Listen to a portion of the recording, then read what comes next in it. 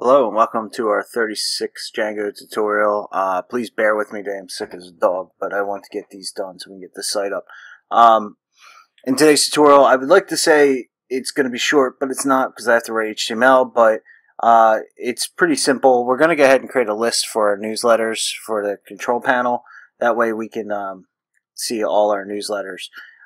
So let's get started. Let's create a view first. So in your newsletter views,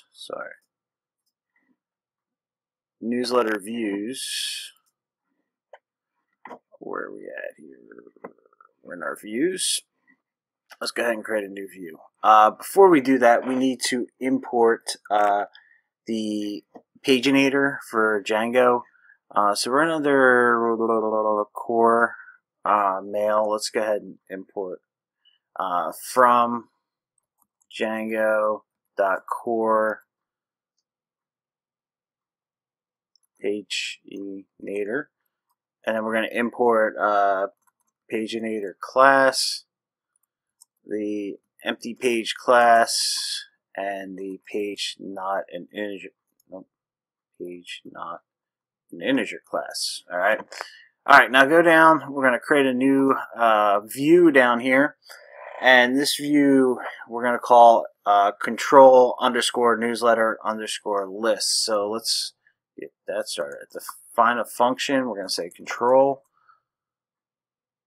_newsletter_list, and this is just going to take a request.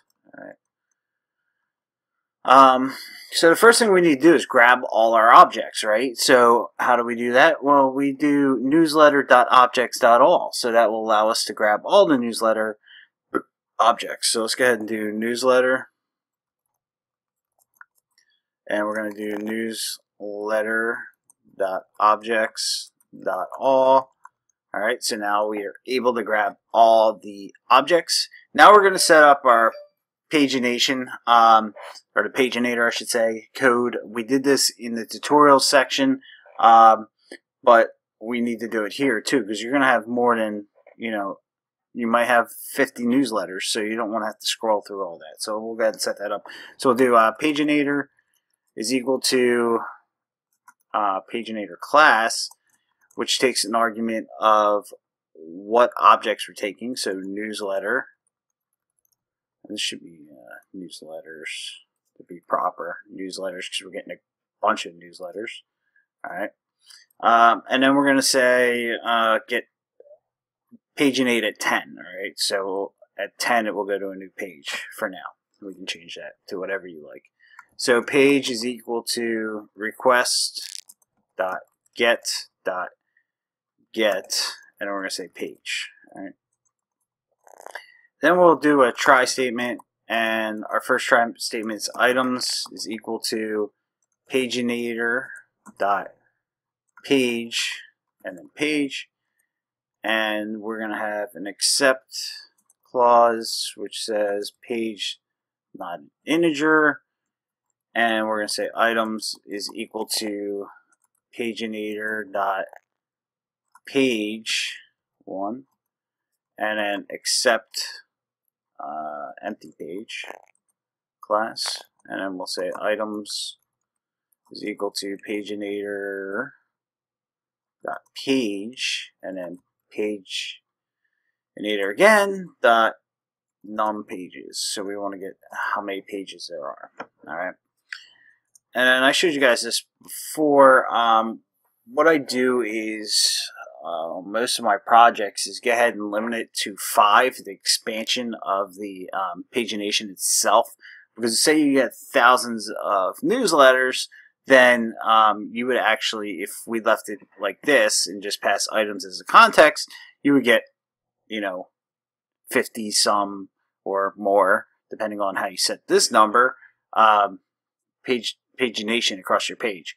So I set it at 5, and the way to do that is we'll do index is equal to items dot number minus 1. All right. Max underscore index is equal to length of paginator dot page underscore range, and then we'll do start underscore index is equal to index minus 5 if index is less than or greater than, whatever you want to call it, 5, else 0. Alright. Oops. And then the next one's going to be our end index is equal to index plus 5 if index is less than, there we go, less than max underscore index what's next? Minus 5 else max index. Yeah, it looks right. Alright, and then we'll just do the page range is equal to paginator dot page underscore range. Then we're going to say start underscore index and then end index. Alright. Now I'm not going to explain all this because I did that in the previous tutorial back in the tutorials app. So if you're not understanding that, go back to that tutorial and go through it. I want to kind of speed this up so we can get this done. So let's go ahead and just create a context. It's equal to dictionary, and then we're going to pass items, and then page range, and page range. Ooh. Alright, then we need to just do our template. So template is going to be equal to control underscore panel / control underscore newsletter underscore list dot html, and then we need to return render request template context. Template. That is right. Alright, cool. So that's done. Let's go ahead and create our template. So in your control panel, go ahead and right click. Well, actually, let's create our URL first. So up in the control panel, go to URLs, and let's just create a URL here. So we'll do URL, raw string, newsletter, hyphen list.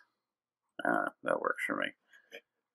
Then we're going to do, get off my screen, control newsletter underscore list, and we have to import that up here. So control underscore newsletter underscore list, and we'll just pass a name as the same thing we just typed. So control newsletter underscore list. Alright, comma. There we go. So our URL is configured. Now,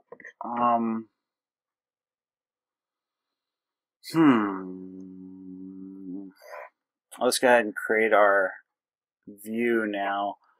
I need to clear some of this crap that's up here. What don't we need? There we go. Alright, so in our templates control panel, right click there, and we're going to create a new view file, and we're going to call this control underscore newsletter underscore list dot html. So the first thing we always have to pass is the extends. So extends, and it's going to be control underscore base dot html. Alright.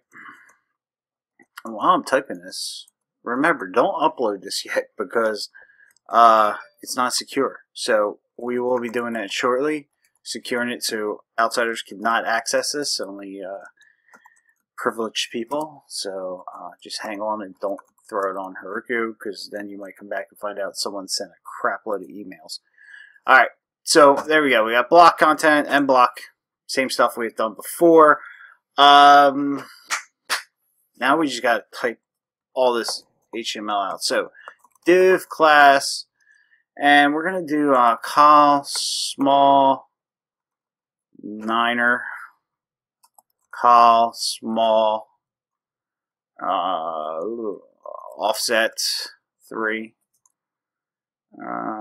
col mid hyphen 10, and then col mid offset 2, and then main.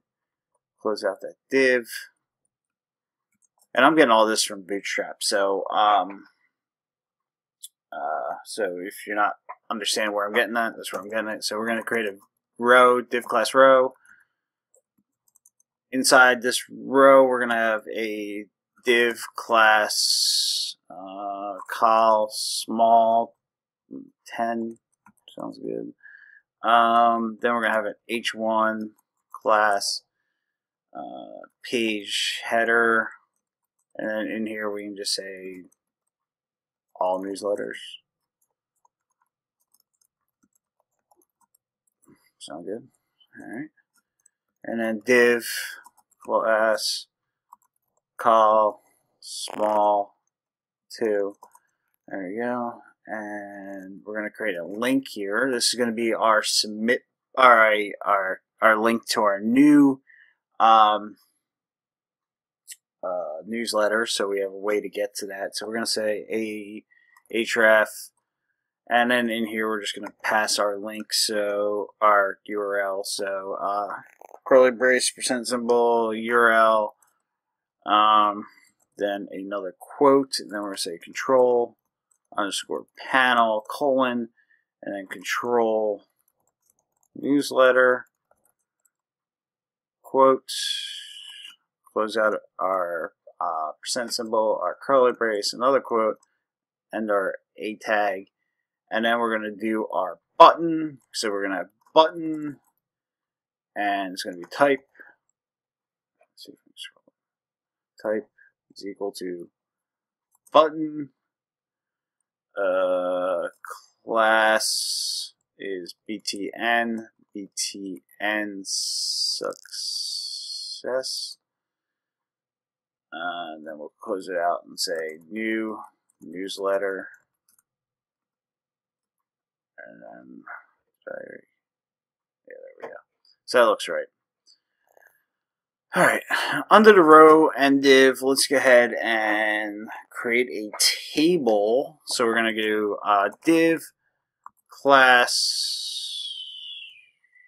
table responsive, and then table hover.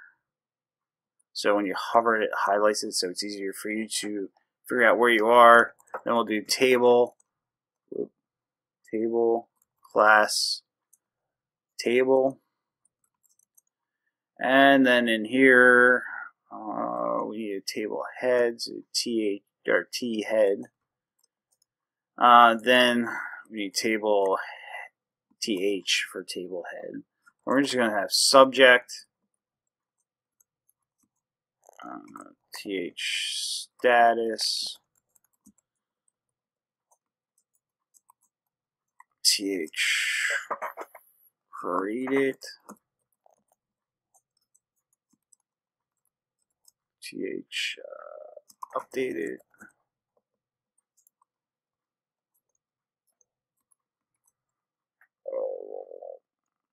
th edit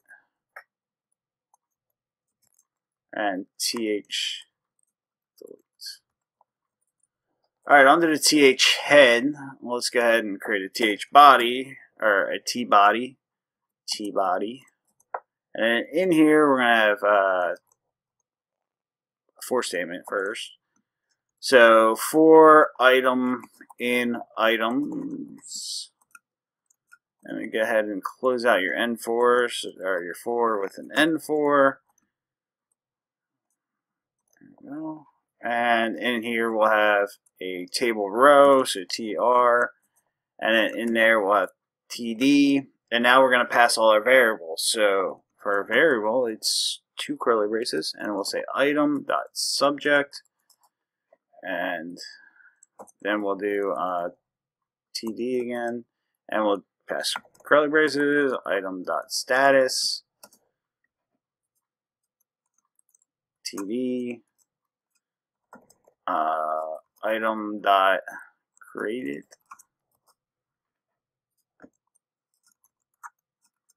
then item.updated,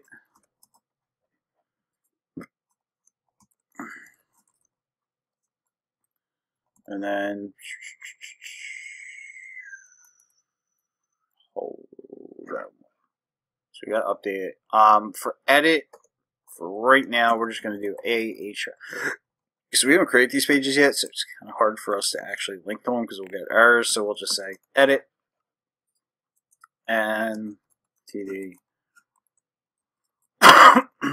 href equal to # delete. Alright, so that should be good. If we have no errors, we should be good. I don't see any errors there. Open our browser, go to your dashboard, and right after newsletters, put a -list, -list, and we forgot something. See if it gives us an error so you guys can see what I forgot. Alright, so what we forgot was adding the pagination, right? So we want to include that. So down here under this div, let's go ahead and include pagination.html. Now, if you guys are bouncing around and follow along, we created this back in the tutorial section. And I said to you before that we'll use this quite often. So instead of writing it every time, we just include it. So back to where we were. I have 2 objects in there. So let's go ahead and change this to 1 so we can make sure the pagination is working. And then now my server is going to be super slow in restarting.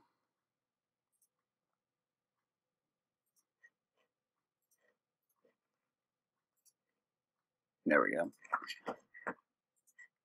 And now we should see the pagination. There we go. Alright, so we got 1 object, 2 objects, 1 object, 2 objects. And here's our button. You want to make sure that works. Cool. One last thing before I let you go. Let's go ahead and put the newsletter over here, the list. Probably where nav item is. That way we don't have to type in the URL every time. So go ahead and open your control base.html. Let's go down to, what the heck did I just say we're going to put it? Nav item, I believe I said. Alright, so curly brace, % symbol URL. In here we're going to say control underscore panel.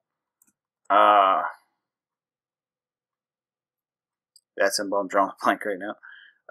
Then we're going to do new control underscore newsletter, and then quotes and % symbol, curly brace, and end quote, and then we can just put over here instead of nav items, we'll just say newsletters.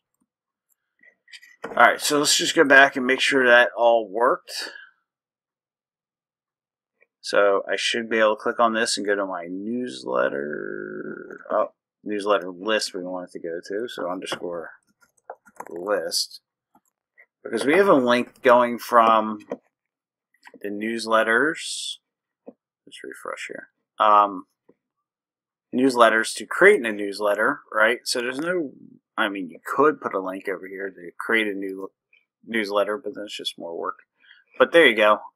We got our newsletters. We got a link to it and newsletter. So if you guys have any questions, please let me know. Don't forget to hit that like button or that subscribe button. I'll see you in the next tutorial where we, I don't know, we'll edit or delete one of the 2 and then do the other one the next time. So I'll see you then. Later.